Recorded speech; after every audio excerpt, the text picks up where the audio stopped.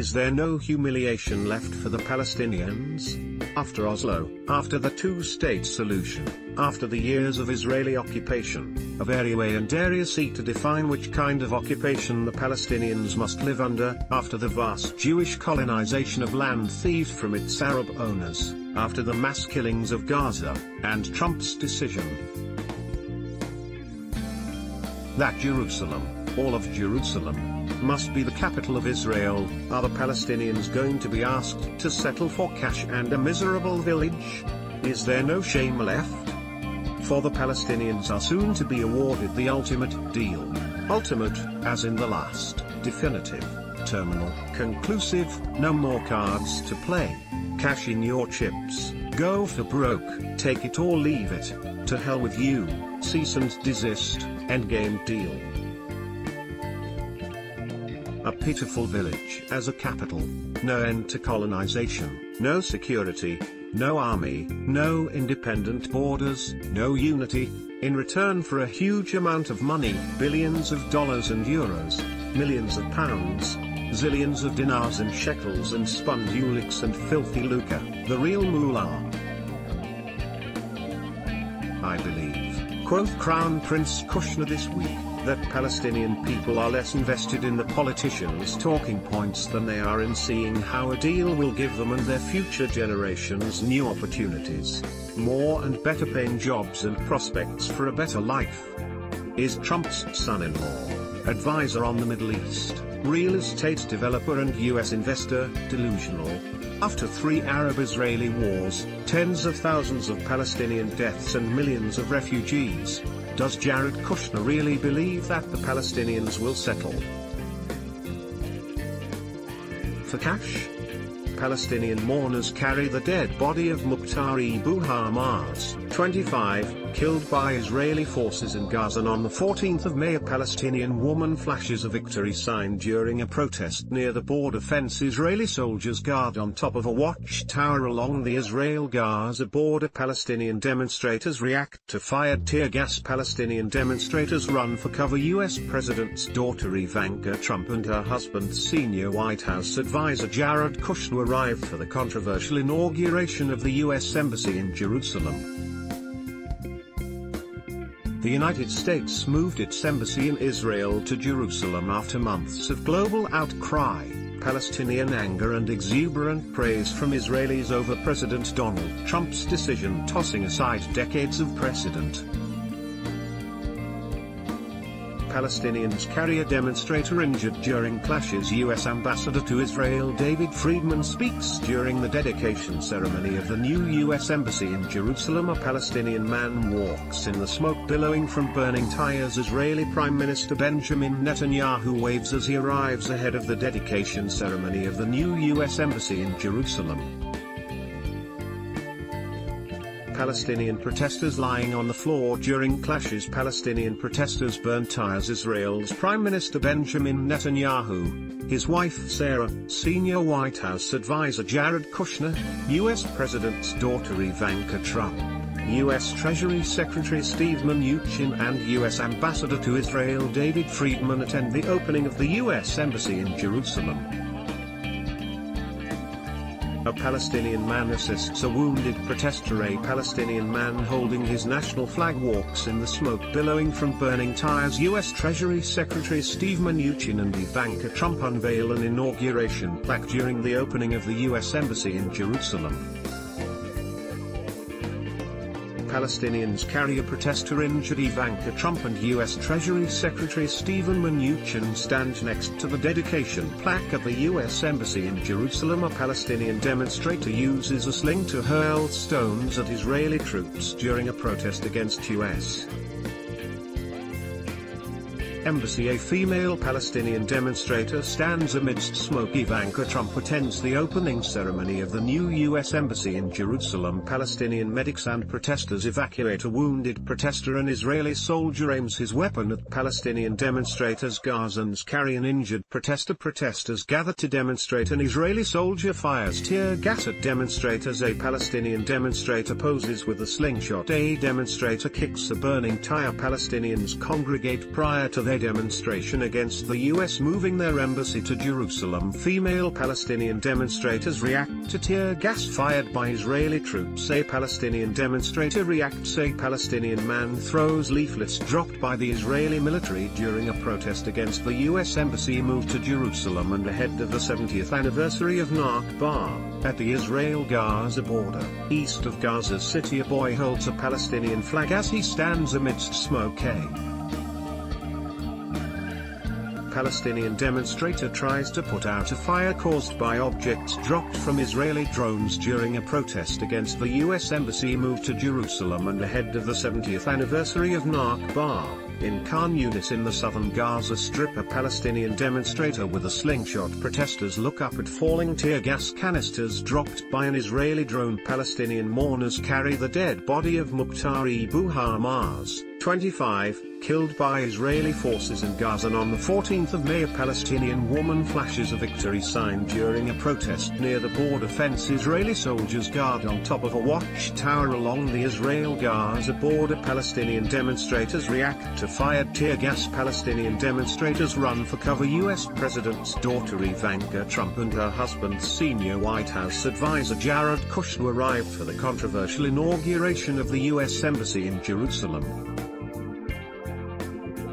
The United States moved its embassy in Israel to Jerusalem after months of global outcry, Palestinian anger and exuberant praise from Israelis over President Donald Trump's decision, tossing aside decades of precedent.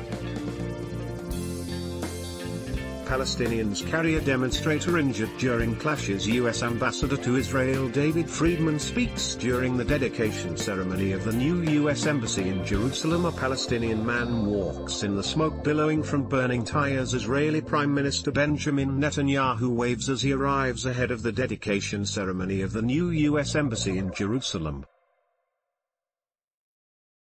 Palestinian protesters lying on the floor during clashes. Palestinian protesters burn tires. Israel's Prime Minister Benjamin Netanyahu, his wife Sarah, senior White House advisor Jared Kushner, US President's daughter Ivanka Trump, US Treasury Secretary Steve Mnuchin and US Ambassador to Israel David Friedman attend the opening of the US Embassy in Jerusalem.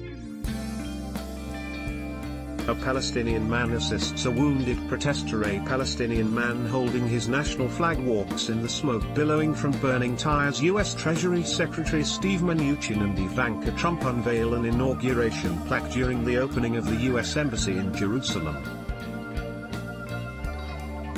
Palestinians carry a protester injured. Ivanka Trump and U.S. Treasury Secretary Stephen Mnuchin stand next to the dedication plaque at the U.S. Embassy in Jerusalem. A Palestinian demonstrator uses a sling to hurl stones at Israeli troops during a protest against U.S.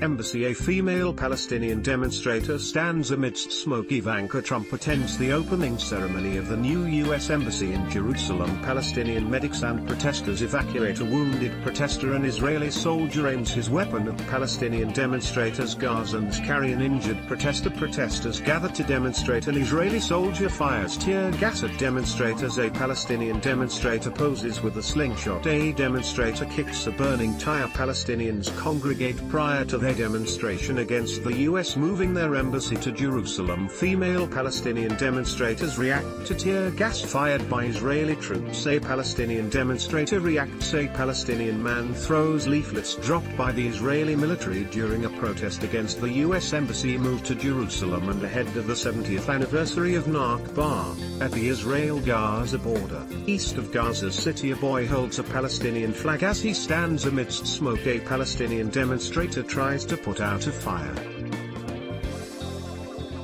caused by objects dropped from Israeli drones during a protest against the U.S. Embassy move to Jerusalem and ahead of the 70th anniversary of Nakba. In Khan Yunis in the southern Gaza Strip, a Palestinian demonstrator with a slingshot. Protesters look up at falling tear gas canisters dropped by an Israeli drone. Did he not notice, ever, that the Palestinians who have protested and suffered and died and lost their lands for 70 years, have not been demonstrating in their streets for better roads, duty-free zones or another airport? Does he think that the people of Gaza have come onto their streets and marched towards the lethal border fence because they are demanding new prenatal clinics? How can he humiliate an entire Arab people by suggesting that their freedom, sovereignty, independence, dignity, justice and nationhood are merely politicians' talking points? Is there no end to this insanity? No, there is not. For the drip feed of detail which is emerging about the Trump-Kushner ultimate deal in Israeli newspapers, the venerable Haaretz in the lead is that Palestinians will have to abandon East Jerusalem as the capital of a future Palestine, that Israel will withdraw from a handful of villages east and north of Jerusalem, the measly Abu Dis among them, to create a Potemkin capital, but will remain forever in the old city. That a Palestinian state will be completely demilitarized, so much for security, but that every Jewish colony constructed illegally on Arab land, for Jews and Jews only, will remain, and that Israel will control the entire Jordan Valley. Right of return? Forget it. And all this for billions of dollars in infrastructure projects, a free trade zone at Al-Arish in the Sinai, an outpouring of money into the West Bank, a new Palestinian leadership. Out would go corrupt, arrogant, senile, dictatorial Mahmoud Abbas, whose leadership has no ideas and has made no efforts with prospects of success. This latter from Kushner, of course, in favor of a new and pragmatic man who will, hear more delusional thinking, be even more pliant, peace-loving and groveling than Abbas himself. Donald Trump and Benjamin Netanyahu hail U.S. recognition of Jerusalem as Israel's capital. All this nonsense depends on the largesse of Saudi Arabia, whose bungling crown prince appears to be arguing with his kingly father, who does not want to abandon the original Saudi initiative for a Palestinian state with Jerusalem as its capital, and the feebleness of King Abdullah of Jordan, whose country's IMF-imposed financial suffering has provoked unprecedented riots and the fall of his government, and the support of Egypt's field marshal/president, who will supposedly be happy to impose law and financial benefits on the Egyptian Gaza border. Oh yes, and there will be no real contact between Gaza and the West Bank. Hamas has been forgotten, it seems. Does one laugh or cry? When Trump moved the U.S. Embassy from Tel Aviv to Jerusalem amid the massacre of Gaza, the world screamed, but then fell silent. The split screen of diplomatic adulation and mass killing scarcely 100 miles apart has somehow normalized the combination of death and injustice in the Arab-Israeli conflict.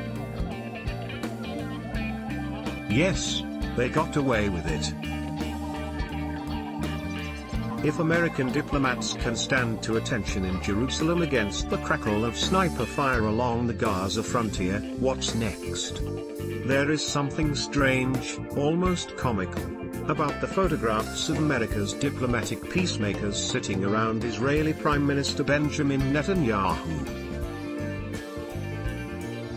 In the West, we choose, with good moral reason, not to emphasize the religious or ethnic background of these men. But the Israelis do. Philosopher Uri Avneri does, and Haaretz points it out, that all are Jewish, at least two of them enthusiastic supporters of the Israeli colonization of Palestinian West Bank land, including the U.S. ambassador to Israel, who called the moderate J Street Jewish lobby group worse than Carpus. Was it not possible, within the entire U.S. diplomatic corps and America's advisors, to find even one Muslim American to join the team? Would the peacemakers not have benefited from just one voice from a man or woman who shared the same faith as the other half of the proposed Arab-Israeli peace?